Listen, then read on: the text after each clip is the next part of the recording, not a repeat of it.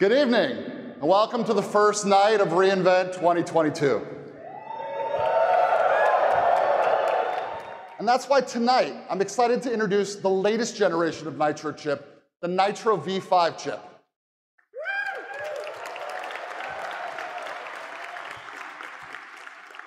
Now, this new Nitro chip continues the tradition of delivering significantly improved performance. Nitro V5 is an impressive chip. It has about twice the transistors as the previous generation Nitro chip, which gives it about twice the computational power. It also has 50% more memory bandwidth and a PCIe adapter that provides about twice the bandwidth. And all of this means that it's able to support 60% higher packet per second rate with a 30% reduction in packet latency. And my favorite part about all this is we did it while reducing overall power. And what fun would it be for me to announce a new Nitro chip if we didn't have a new EC2 instance for you to try it out on? So I'm excited to announce the C7GN network-optimized EC2 instance. This is the first instance that'll be based on the Nitro V5 card.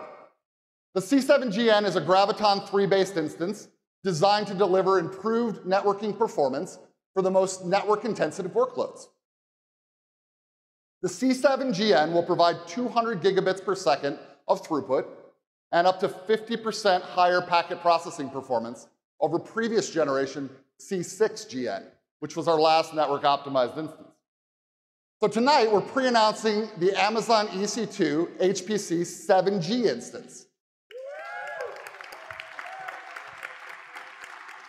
The HPC 7G provides the networking capabilities of the Nitro V5 chip with the new Graviton 3E processor. With the HPC 7G, we offer even better price performance combined with leading energy efficiency for a host of real-world HPC applications. So I'm excited to announce that starting early next year, all new EBS IO2 volumes will be running with SRD.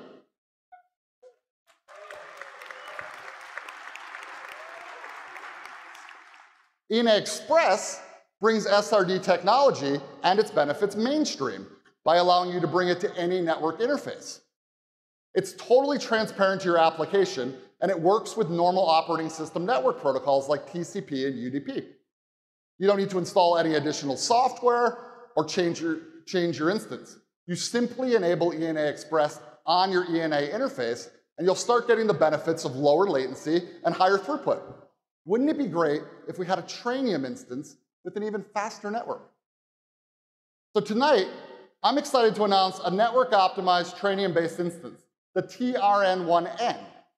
The TRN1N will offer 1.6 terabits a second of low-latency, EFA-optimized network bandwidth. This will accelerate innovation by allowing builders to train ultra-large models with even greater efficiency. Well, tonight, I'm excited to announce Lambda SnapStart.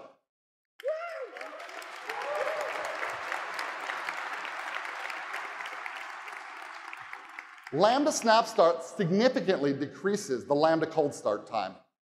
SnapStart is built on Firecracker snapshotting functionality and a few innovations I'll describe in a second. And Snapshot's available tonight at no additional cost. So, if there's one thing I hope you take away from tonight, besides the beer, it's that performance work is never done, which is why at AWS we're always innovating to provide you the best performance at the lowest cost without compromising on security. Across everything from custom silicon to Nitro to the latest EC2 instances to pushing the boundaries of serverless computing, we will continue to innovate to provide the best performance. Now, in our short time this evening, I've only been able to cover a fraction of the investments we're making across AWS. Fortunately, we have a number of sessions throughout the week that go much deeper, as well as discuss other performance-related innovations. I've picked out a few of my favorites and encourage you to check them out. As always, I've had a great time sharing a little peek underneath the hood of AWS. Thank you for coming to Monday Night Live, and enjoy the rest of reInvent.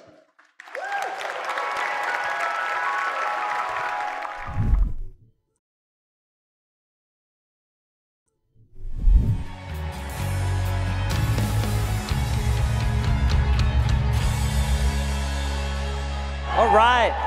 Woo! Hello, everyone, and welcome to AWS reInvent. Yeah. Woo! Thank you so much for joining us. It is great to be back here with all of you at our 11th reInvent. And I'm happy to welcome over 50,000 customers and partners here in Las Vegas, and over 300,000 attendees registered virtually around the world. It's amazing. We're also taking a leading stance in sustainability. Personally, to me, I think it's the issue of our generation. And Amazon is now the world's largest corporate purchaser of renewable energy. We're committed to powering our operations with 100% renewable energy by 2025, and we're already on target and over 85% of the way there. And we're also investing to... Please, everyone, get involved. It's a problem for all of us. And we're also innovating to improve our water use efficiency. And we're leading amongst cloud provider with an efficiency metric of 0.25 liters of water consumed per kilowatt hour in our data centers. And as we announced Sunday, we're committing to becoming water positive by 2030. That means we will return more water to our communities than we use in direct operations. Very excited about that.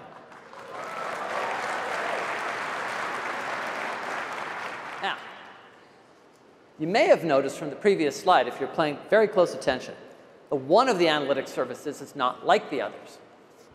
Most have serverless options, but we have a single analytics service that doesn't yet have a serverless option. And many of you have been asking us, when can we get a serverless option for OpenSearch? Well, that time is now. And today we're announcing the preview of OpenSearch Serverless. You can use this platform to perform interactive analytics, real-time application monitoring, website search, and more without having to worry about provisioning, configuring, and scaling infrastructure. Now we have serverless options for all of our analytics services, and no one else can say that. So today, I'm excited to announce the preview of a fully managed new zero ETL integration between Aurora and Redshift.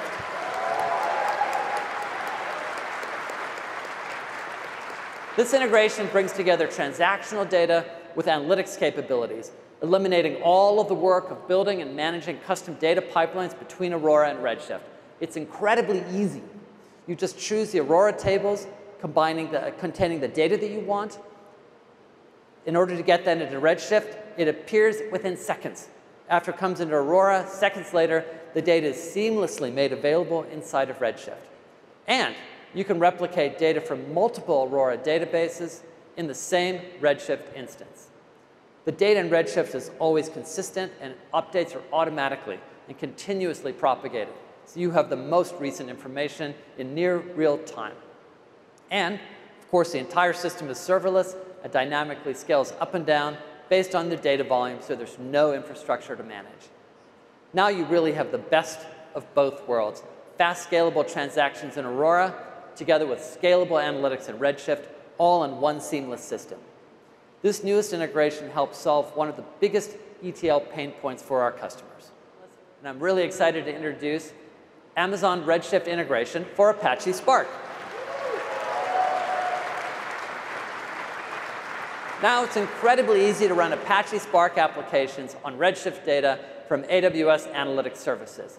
You can use simple Spark jobs or Jupyter notebooks in AWS services like EMR, Glue, and SageMaker to connect to Redshift and to run read-write queries against Redshift tables.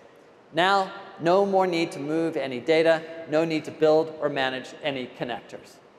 Today, I am very happy to announce Amazon Data Zone, a data management service that helps catalog, discover, share, and govern data across your organization.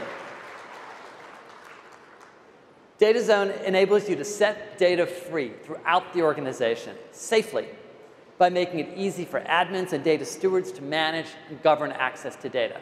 And it makes it easy for data engineers, data scientists, product managers, analysts, and other business users to discover, use, and collaborate around that data to drive insights for your businesses. So today, I'm really happy to announce ML-powered forecasting with Q. With forecasting in Q, a business user looking at a dashboard can simply ask Q to forecast a metric into the future. For example, you could ask Q to forecast sales for the next 12 months and get an immediate response which considers seasonality, anomalies, and outliers to form the best forecast. We've also added why questions in Q, so you can dig deep and understand past events and trends that impact the forecast. So today, I'm really pleased to announce a new capability of GuardDuty that adds container runtime threat detection. Now GuardDuty will help detect threats from software running inside your container by monitoring operating system level behavior in the container itself, such as file access, process execution, and network connections. It can detect an attempt to access underlying compute nodes and obtain an instance credentials, or identify a container that's trying to communicate with a malicious actor's command and control server. I'm absolutely thrilled to announce the preview of Amazon Security Lake. Security Lake is a data lake that makes it easy for security teams to automatically collect, to combine, and to analyze security data at petabyte scale. Last night, Peter DeSantis announced the new C7GN instance, powered by Graviton3, which has over 200 gigabits per second network bandwidth and up to 50% higher packet processing over existing network-optimized instances. This makes C7GN ideal for network-intense workloads and things like analytics, databases, and network appliances. I'm excited to announce the preview of our Inf2 instance powered by our new Inferentia 2 chip.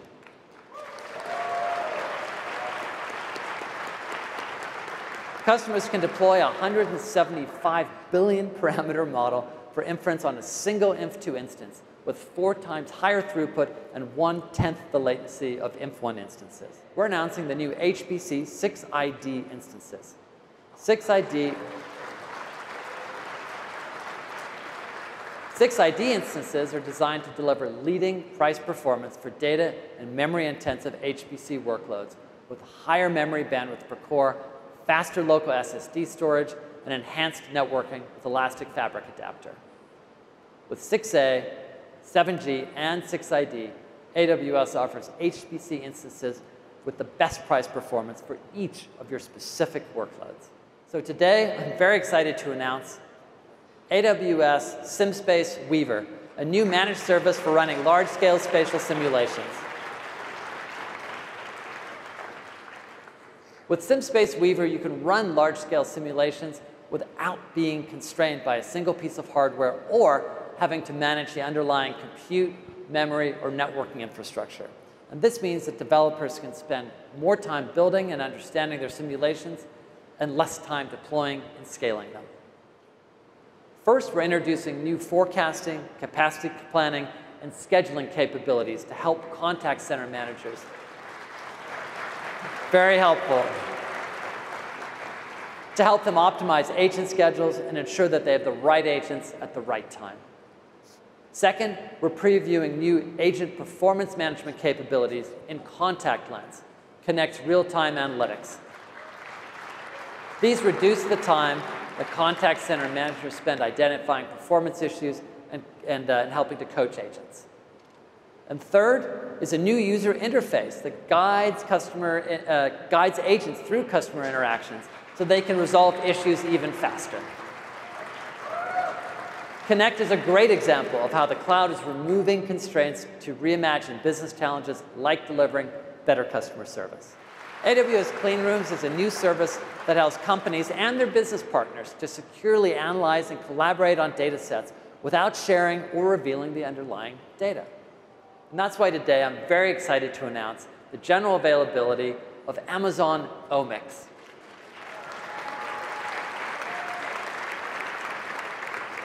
Omics is a purpose-built service to store, query, analyze, and generate insights from genomic and other omics data.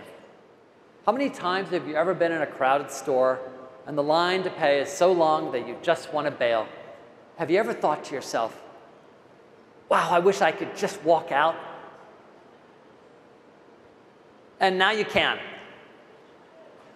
A few years ago, a group of Amazonians started thinking about how they could make the store experience better. And with a combination of computer vision, sensor data, and deep learning, Just Walk Out technology by Amazon was born. With Just Walk Out technology, a customer can scan their phone when they walk into a store, take what they want, and leave. No standing in lines to check out anymore. But we didn't stop there. We started thinking about the other places where you have to stand in line. So waiting in line to get into a stadium or badging into work. Remember that, badging into work? So this led to Amazon One, a new simple way to identify, enter, and pay with your palm. Yep, your palm. To identify yourself and automatically pay so you can just walk out. Now, you don't even need your phone. You can buy an item or enter a venue with just a wave of your palm. So we've just gone through a few of the examples of how customers are reimagining entire industries and business functions using purpose-built solutions on AWS. They're driving such momentum in this area, and we're going to continue to innovate even more here going forward. Thank you so much to everyone watching, and of course, a big thank you to my guests on stage, and a big thank you to the whole AWS team for making this entire week and today possible. We have an amazing reInvent for you this year, so please go out there and explore it. Thank you.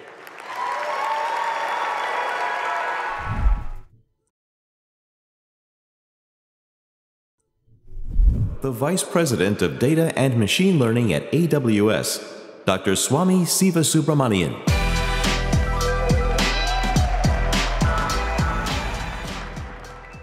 Welcome to day 3 of reInvent, everyone. That's why today I am thrilled to announce Amazon Athena for Apache Spark, which allows you to start running interactive analytics on Apache Spark in just under 1 second. Just yesterday, we announced Amazon Redshift integration for Apache Spark, which makes it easier for running Spark applications on Redshift data from other AWS analytics services.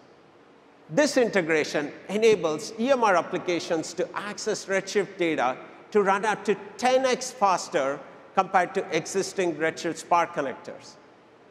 And with a fully certified Redshift connector, you can quickly run analytics and ML without compromising on security. That's why I'm pleased to announce the general availability of Amazon Document DB Elastic Clusters, a fully managed solution for document workloads of virtually any size and scale. I'm really excited to announce that Amazon SageMaker now supports new geospatial ML capabilities. I'm honored to introduce Amazon Redshift Multi-AC, a new multi-AC configuration that delivers the highest levels of reliability. Today, I'm excited to announce Trusted Language Extensions for Postgres, a new open source project that allows developers to securely leverage Postgres extensions on RDS and Aurora. Built for Amazon Aurora, I'm very excited to announce the preview of Guard Duty RDS protection, which provides intelligent threat detection in just 1 click. To help our customers do this, I'm pleased to share the preview of AWS Glue Data Quality, a new feature of AWS Glue. So today, I'm pleased to introduce a new feature in Redshift data sharing, centralized access controls that allow you to govern your Redshift data shares using Lake Formation Console. To address this for our customers, we are bringing you 3 new machine learning governance capabilities for Amazon SageMaker, including SageMaker Role Manager, Model Cards, and Model Dashboards. We are launching Amazon Data Zone, a data management service that helps catalog, discover, analyze, share, and govern data across your organization, thereby bringing your transactional data sitting in Aurora to the analytics capabilities in Redshift together. Today, I'm excited to announce Amazon Redshift now supports autocopy from S3 to make it easier to continuously ingest your data. That's why today, I'm pleased to share the release of 22 new Airflow connectors, including popular marketing sources like LinkedIn Ads and Google Ads. In addition to offering new connectors in Airflow, we are also doing the same for Data Wrangler in SageMaker. While SageMaker already supports popular data sources like Databricks and Snowflake, today we are bringing you more than 40 new connectors through SageMaker Data Wrangler, allowing you to implement and import even more of your data for ML model building and training. With access to all of these data sources, you can realize the full value of your data across your SaaS services. That's why today, I'm personally very proud to announce a new educator program for community colleges and MSIs through AWS MLU.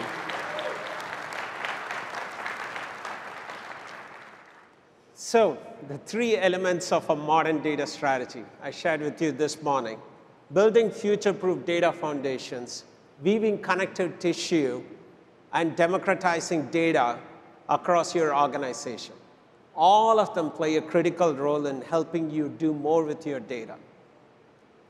But if I can leave you with only one thing today, please remember, it's individuals who ultimately create these sparks, but it is the responsibility of leaders to empower them with a data-driven culture to help them get there. Now, go create the next big invention. Thank you.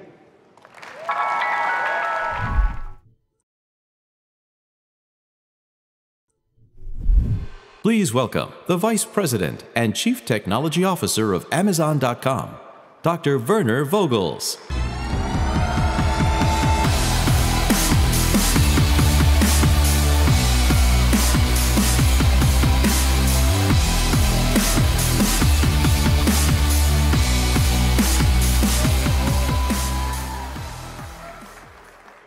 Hello, Vegas. So I'm happy to announce today that we're now giving fundamental support to this pattern using AWS Step Functions distributed map. Where basically, I didn't build it. Go talk to the guys that actually built this stuff and give them the applause. Because listening to our customers is really important. So what we can do with these step functions, and actually in the distributed map, is basically do a map and a reduced step very easily. So it starts off with using the step functions distributed map, which then will fire up maybe 1,000 of instances of your Lambda functions to process the data and then summarize that data in the final Lambda stuff. So today, very happy to announce AWS Application Composer, which simplifies and accelerates the architecting, the configuring, and building of serverless applications.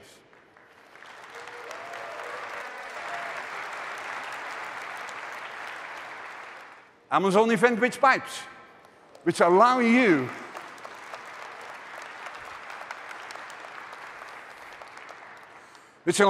easily to stitch AWS services together. And it's a new feature specifically designed for integrating messages from different AWS services. And so it is a point-to-point, event producers, event consumers, and a way to manipulate the events that actually flow through the pipe. So the idea is that you should be able to no longer have to write the glue code. You can easily stitch these services together. And if you would want to actually manipulate the events before they reach the consumer, you can actually either provide a Lambda function or a point to a step function or API gateway to actually run some code to manipulate the events that are flowing through your pipe. And it has built-in filtering, meaning that if you only want to get a real subset of the events that needs to flow to the consumer, you can add that too. So basically, this is pipes on steroids. Because it's not just easily composable, it's actually also an ability to manipulate the events that are flowing through your pipe.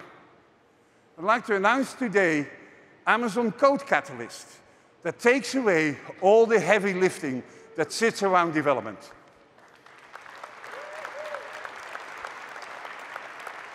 Now, we've built this with developers, teams, and cloud in mind. It really helps you to sort of plan and develop and collaborate and deliver applications on AWS. It has all the tools you need to go from idea to production much faster.